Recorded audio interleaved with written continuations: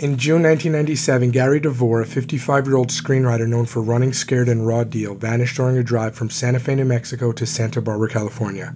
His last contact was with his wife at 1 a.m. on June 28th, but he kept his location secret.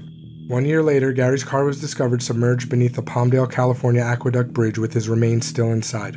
His laptop, which contained the script he was working on, his gun, and his hands were missing. The car's location raised suspicions as it had previously been searched, and police determined it would have been driven 3 miles against traffic to reach that spot. The circumstances surrounding Gary's death ignited numerous conspiracy theories. His script, titled The Big Steal, allegedly accused the U.S. government of drug and bank robbery involvement, leading to speculation that the CIA may have been responsible for his death. Gary also reportedly wrote that General Manuel Noriega allegedly had a stash of sex tapes featuring senior CIA officials that he recorded during honey trap parties thrown at his home in Panama. Despite all the speculation, no charges have been filed, leaving the truth about what happened to Gary DeVore shrouded in mystery.